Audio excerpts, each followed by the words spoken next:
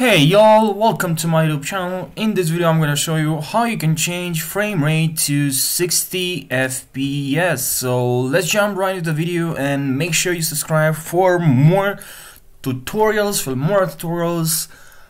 And now let's jump right into this video.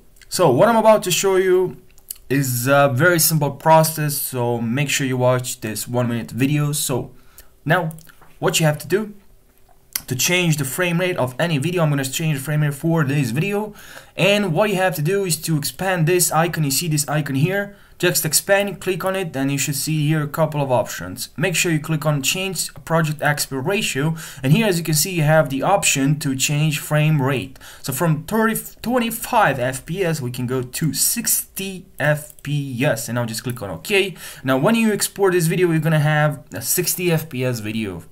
Okay, so I hope this video helped you. Make sure you subscribe, and if you also have any suggestions for the next Filmora tutorial, please let me know in the comment section. Thank you for watching and take care.